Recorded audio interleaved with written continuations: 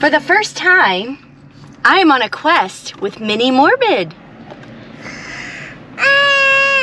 Say hi. Hi. So Maggie, today I'm talking about some naughty guys. Hi. What happens when people are naughty?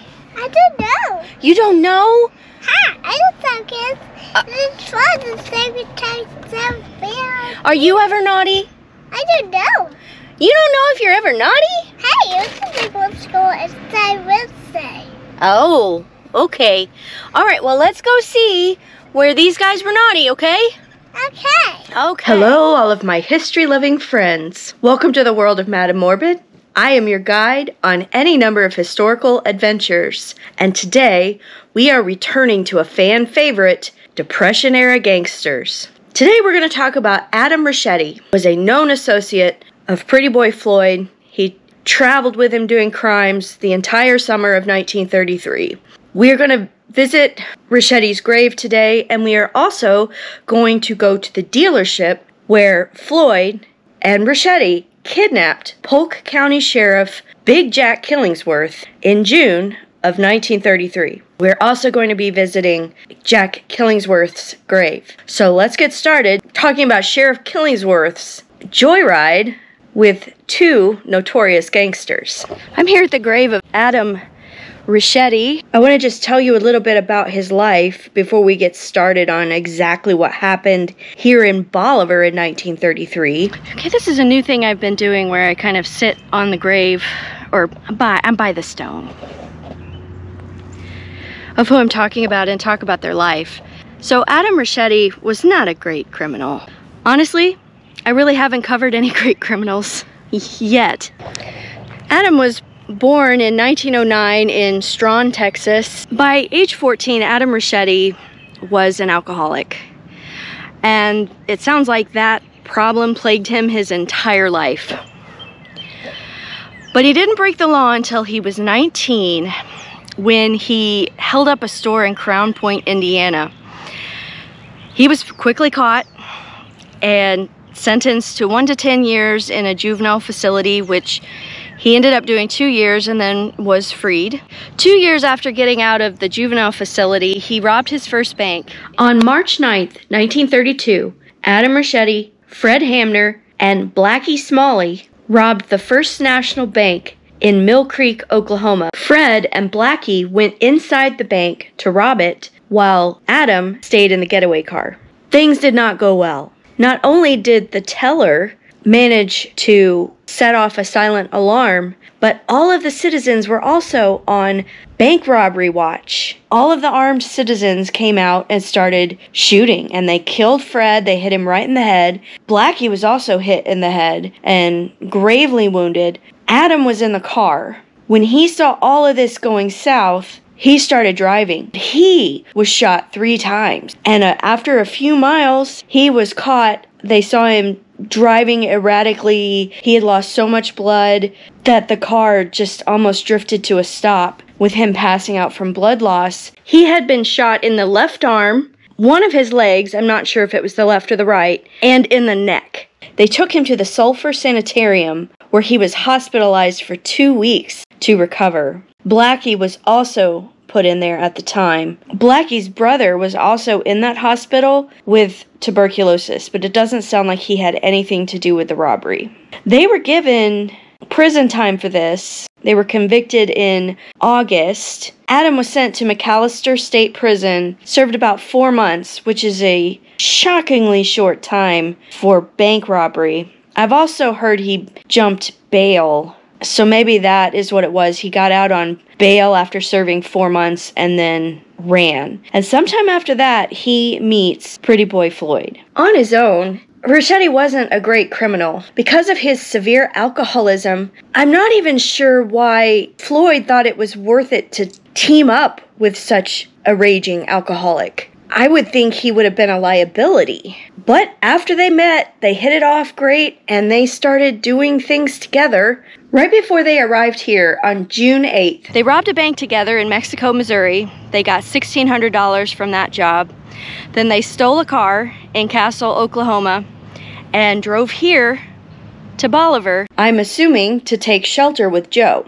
Joe Richetti was Adam Richetti's older brother. He'd been born in 1899, so at this time he's about 31 or 32 years old, and he was a fabulous mechanic. He had been hired on full-time at Bitzer's garage. The car they had stolen was a Pontiac, and maybe they didn't take great care of it because the sheriff said when he saw it, it had a dented front fender. It was absolutely covered in mud, as if they had been driving it really, really fast on country roads, which they probably had. For some reason, the car broke down, and a farmer came across them, and having no idea who he's talking to, he tows them into town, right to Bitzer's. I'm sure Adam Richetti requested it because he knew his brother worked there, and they must have been on their way to Bolivar to hide out with Joe. Joe had helped his brother before, not always willingly.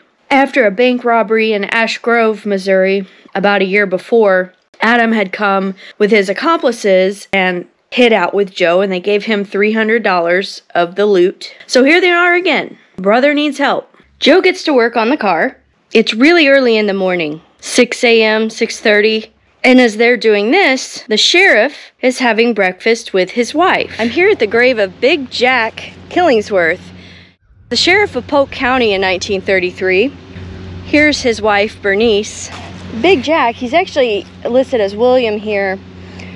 He was a World War I veteran. He was a little older than her. He was born in 1897 versus her 1907.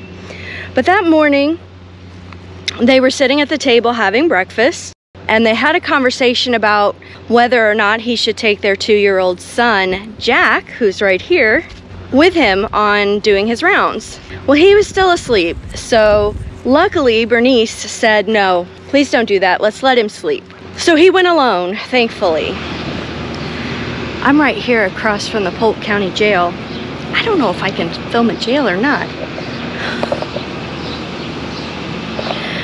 But that would have been where the sheriff's house was, Sheriff Killingsworth. So right now, we are starting on the sheriff's rounds. I can show you exactly why the dealership would have been the first place he stopped. As the mother of a 3-year-old, I can't imagine taking a 2-year-old on your rounds like this. I can tell you my daughter would have none of it.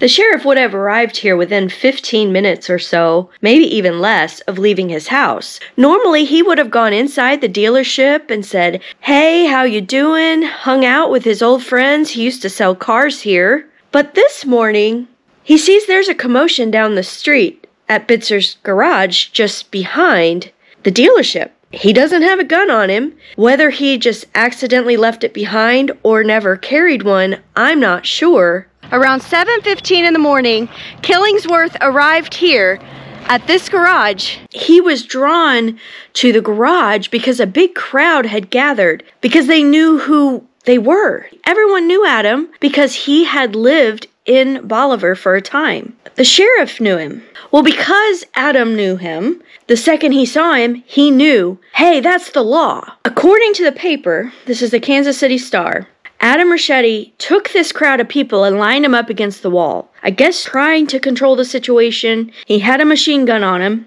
And then when the sheriff comes in, things get really crazy. And Adam Richetti goes up to the sheriff with the gun pointed right at him. And Joe, who is really good friends with the sheriff, steps in between them. And he says, "Adam, if you're going to shoot the sheriff, you are going to have to shoot me." Floyd calls him off. "Listen, put the gun away. We're not hurting anybody." He goes up to the sheriff and he says, "Look, buddy, you're going to have to help us get out of this. I'm afraid you're just going to have to come with us." He asked him if he knows the roads, if he can help him get out of town. So he asked, "Okay, where do you want to go?" He said, "We want to go to Kansas City." He said, "Okay, head north." It took about 45 minutes for them to figure out what they were going to do. First, they needed to figure out transportation. They needed another car. The one they'd stolen still wasn't fixed. They see Joe's brand new car parked across the street, which is probably about where I'm standing right now. They go, they get it, they move their weapons over into it, they make the sheriff get in the back seat, they fill it with gas, and they take off. Worry not, I think Joe gets his car back. For the first 35 miles, Adam Richetti drove, but he was drinking. He had a mason jar full of something, some sort of hooch or whiskey that he was swigging from, and as time went on, he was not safe to be driving. So Floyd switched, Richetti got in the back seat and promptly passed out or went to sleep. Killingsworth said he was extremely impressed by Floyd's driving. He said he was really great about taking obscure back roads that would make him hard to follow. He was just a great driver in general. At one point, when the law got on their tail, Floyd put a gun inside and said to wave them off, which he said, I gladly did. I had no problem doing that. He felt that law enforcement actually endangered his life by chasing after them. He said, if you had just left them alone, I would be fine. He only felt in danger when the law got right on their tail, because at that point, he was worried about getting killed in a shootout, which is very true. When I covered Reed Spring with Bonnie and Clyde and they had that man in their car, he very easily could have been killed in that shootout.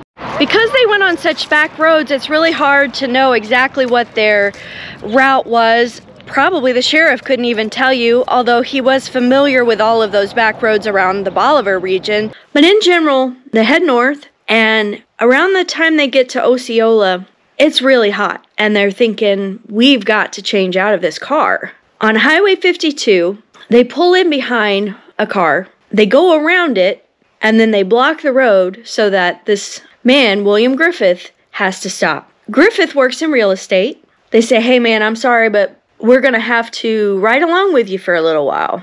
They all climb into Griffith's car, so now he is a prisoner too. At first, Griffith said he did not know that Sheriff Killingsworth was a sheriff. He actually thought he might have been one of the bandits. So that makes me think he's definitely in street clothes and is not recognizable as an officer. As they're going along, though, he manages to tell Griffith, hey, I'm a prisoner too. I'm the sheriff of Polk County. Well, they keep driving and Killingsworth talks with Floyd. As they're talking, he blames his predicament on the police. He says the first time he ever went to prison, it was for something he hadn't done. It was a robbery or something. He served time for that, and then when he got out, he alleges the police never left him alone. Now, this exact same thing happened to Clyde Barrow. After he went to jail, and then when he got out of Eastham, they never left him alone. They would go into his job, they would yank him out for questioning, and I mean literally for any crime that happened, he was questioned for it. Whether there was any evidence he was involved or not. It was a harassment. I think they wanted him to leave town. So maybe this was a tactic that the police used regularly, because Floyd is alleging the same thing, and he said it got to the point they wouldn't let me go straight, so I finally just said, fine, I will embrace the criminal lifestyle because that's the only option you're leaving me to make a living. Now again, as with Clyde Barrow, you could always pack up and move, but then again, it's the Great Depression, moving is expensive, and maybe that's not an option for everybody. So he turned to crime full-time and blames the police for it. Well, Killingsworth comes back and says, look, I've not done anything to you. I just want to go home to my little boy. Floyd says, I hardly ever get to see my little boy. He said, I see him maybe once or twice a year, always on the run. He just got a little wistful thinking about his family and how he couldn't be with them. I don't know if Killingsworth had a sympathy for Floyd, I don't know.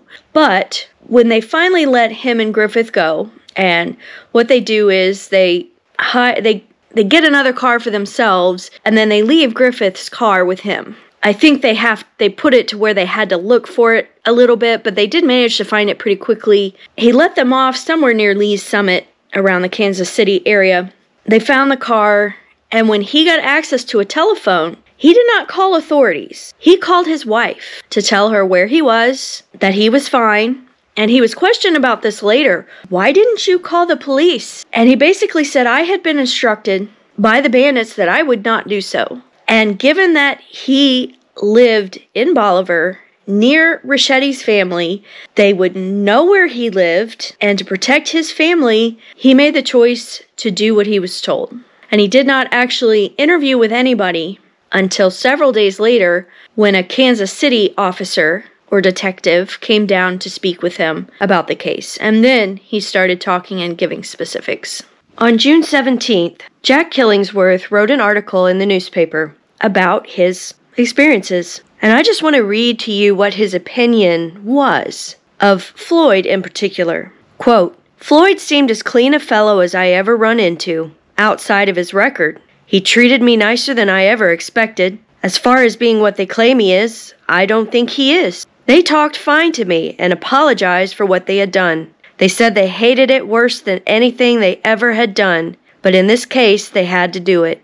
I don't believe that they had anything to do with that Kansas City killing this morning.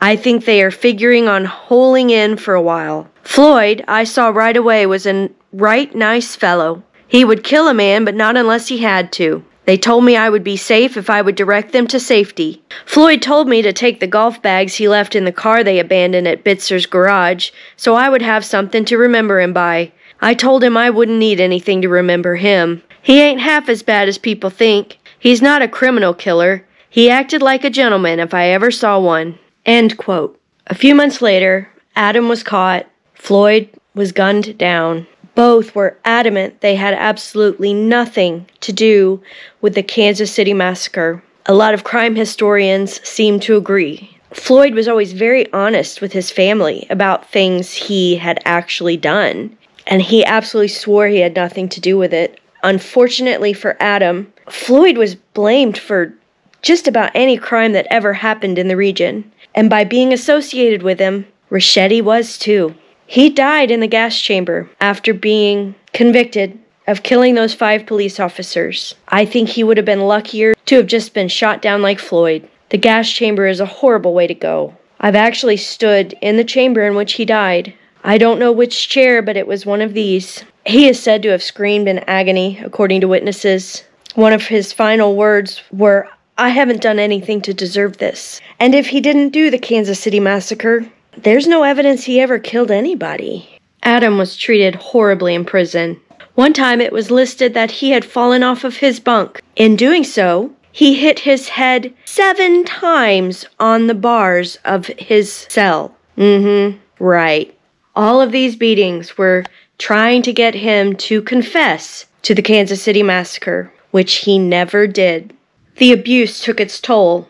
Adam Richetti was only 28 years old when he died. Yet in this photograph, I think he looks 20 years older. He still managed to find a little joy while imprisoned. In the Johnson County Jail in Kansas City, which is where he was incarcerated most of the time, he drew on the wall of his cell, in pencil, realistic and beautiful murals. The staff would actually move him from one cell to another so that he could draw on the walls of a different cell. People who have seen it said he had realistic shading, that it was beautiful work, that he very well could have had a job as a graphic artist had he made better choices with his life. For many years, one drawing survived. They called it the Richetti Girl. It was a woman in a bathing suit with long dark hair, drawn with beautiful detail and shading. Most of the shading was gone by the time it was documented, and all the other drawings were gone, destroyed by prisoners who were in those cells after him. But for a while, the sheriff said he wanted to preserve this drawing to show what Richetti could have been. He had gifts that could have been used to better society, yet chose not to use them. Adam Richetti was buried here in Bolivar. No one has bought any of the plots surrounding his grave, but there is one mystery associated with Adam Richetti that to this day has never been solved. And as you can see, there's these these flowers here. And someone has left flowers on Adam Richetti's grave since he died. It's a mystery because nobody really knows who's doing it. Now, I'm actually traveling today with a gentleman who used to work at this cemetery, and he was telling me that the woman that used to run the office here one day said she got really close to seeing who this woman was. It was around 1988, and so she was able to say it was a woman. She would have been working over here, this direction, behind where my car is right now. And she saw that woman come to Richetti's grave, which is right here, and leave the flowers, but she just missed getting close enough to really tell who it was. At this point, like, it has to have switched over to somebody else. Like I said, that was in the late 80s. Here we are in 2023. It has to have passed down to somebody else. I cannot imagine the original person still doing it. So maybe it was a relative. Maybe at first it was his sister, a girlfriend, who knows? Nobody knows who the mystery woman is or was. Thank you so much for joining me today. If you are enjoying the content I make, please consider supporting this channel on Patreon. I can be found at patreon.com/MadamMorbid. You can find ad-free versions of current and future videos on there. I also place bonus content. For example, this week I will be placing a small video about the mausoleum from hell. One of the creepiest mausoleums I have ever come across when I'm in a cemetery. It was abandoned. It just looked like the set of a horror movie. So I'll put cool stuff I come across when I'm filming that doesn't really fit into any of the documentaries I'm making. All it is $5 a month to access that extra stuff, and videos that I think will get censored on YouTube. I will put the uncensored versions on there as well. So I hope to see you there. Right now I'm talking to an empty room. Hi, Mom. No, actually my mom's not on there either. But she's funded a lot of my trips, so if I have a patron, she's my biggest one. But hopefully some others of you will decide to join us.